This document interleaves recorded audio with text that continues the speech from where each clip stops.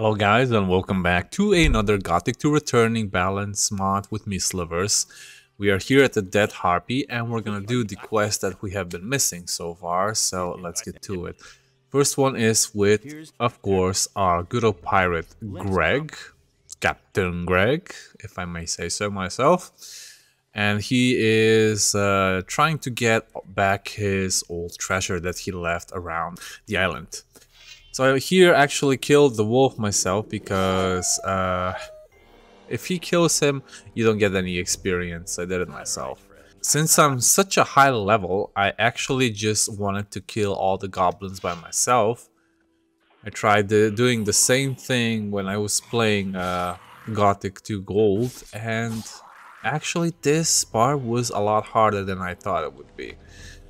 Since Gothic 2 Returning has an option to have melee splash, which means that there's multiple enemies attacking you, you only hit one, and they're close enough together, it will hit all of them at the same time.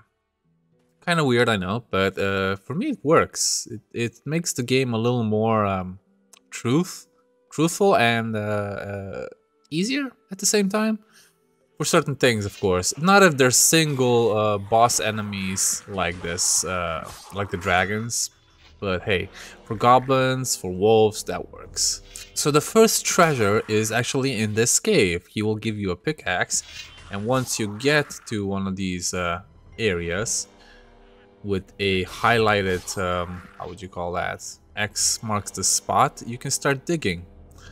And instead of digging 3, 4, 5 times like in the original, just dig once and the thing that you're looking for will appear. Make sure you say yes, you dug up a small bag of gold. So you actually continue the quest instead of saying no, because it's definitely not worth it. I'm gonna kill the wolves over here, and I'm also gonna kill the boars because I have not yet done that. Even with the black goblins, I don't seem to have much of a problem anymore. Alright, time to go across this little lake, and on the middle of the lake there's gonna be a lot of little herbs you can pick up, especially for Constantino if you're working for him. And in the middle of this little island there will also be another X marks the spot. And on it, you will find another purse. That's one of the 4 areas that you need to look for.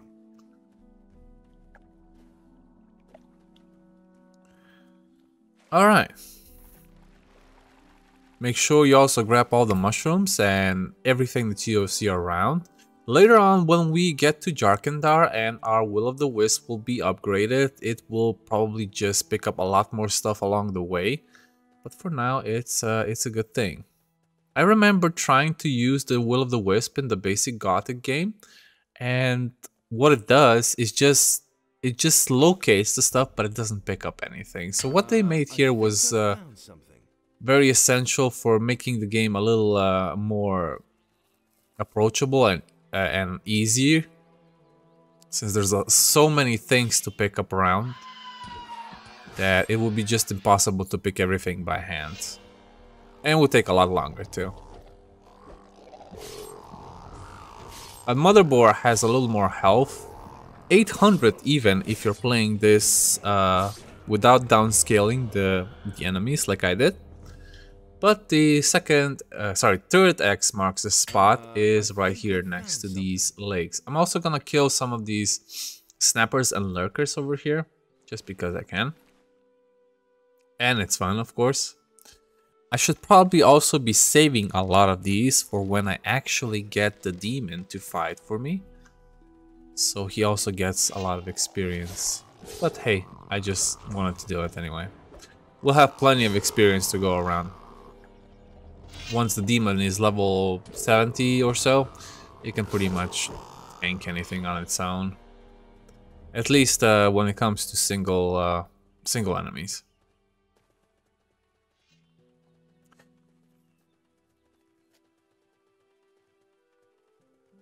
And the fourth and final X marks the spot is down here with the hunter's camp in this little corner. Make sure you go from the right side so you can actually use your pickaxe. And the amulet is right there. Now Greg will be waiting for you at the crossroad for Onar's farm. So that's where I'm going now. So I'm gonna deliver all of these items. Greg is one of the coolest people in town, of course.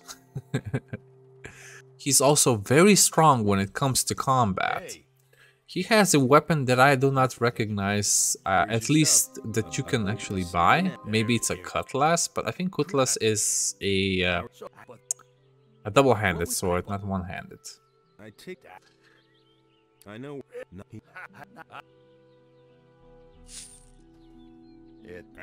Anyway, back to the Dead Harpy tavern. We also have bandits that have attacked Errol and Revan. We're gonna first off start with Revan, because there's only 2 of them. She also gives you an apple pie, which you will learn how to make later on in the game if you know where to look for. I will actually show you that.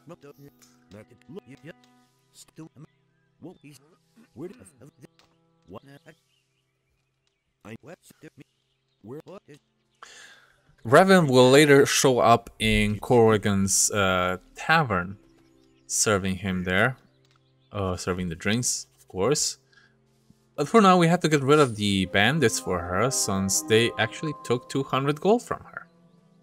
I'm surprised that the bandits take stuff from you, you know, like that, and they kidnap people, but every time they see you, the nameless hero, they just attack you, no matter what you do. Unless you have the bandits' armor, of course. You can actually talk to them and see what they have for you.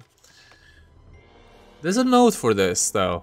If you do have bandits armor and you do come across certain types of enemies like this, you can actually pickpocket them before you kill them.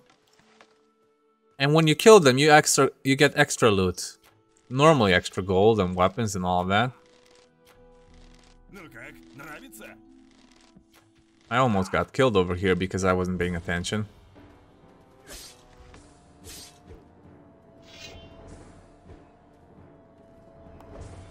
They just normally die from bleeding itself because I have so much armor penetration with this weapon.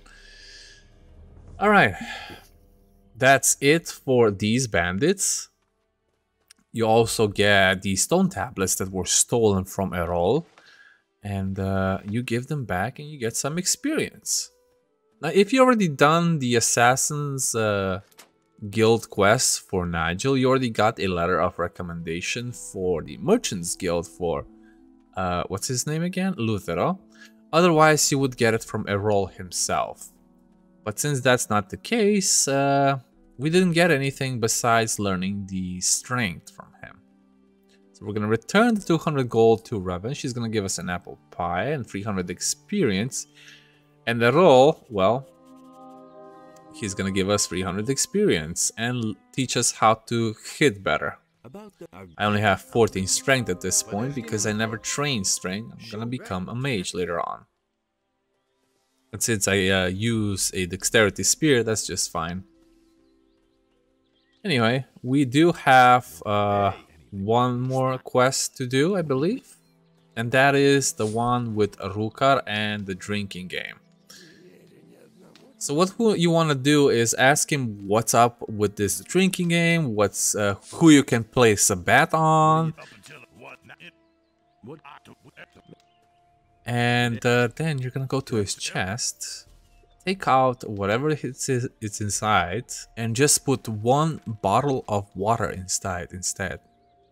And that way Rukar will not win his next round. Who to get though? It's Randolph. If you guys played the original game, that you already probably know how this works. It hasn't changed. And, well, I just did this to get it out of the way.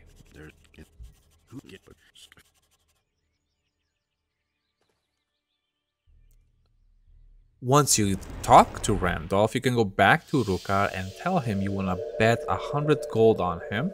and he will accept your stake.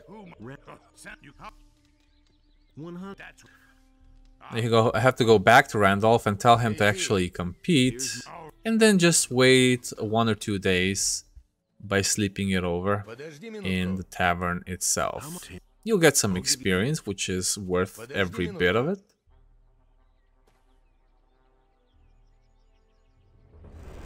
I actually went to the wrong teleport. I ended up in the Hunter's Guild. But yeah, you had to go back to the Dead Harpy. Orlan will talk to you.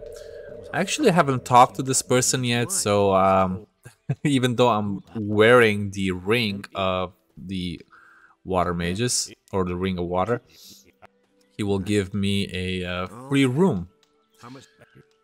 But he doesn't have anything specific for me, so we're just gonna basically sleep it over until Rukar loses his round of the drinking contest.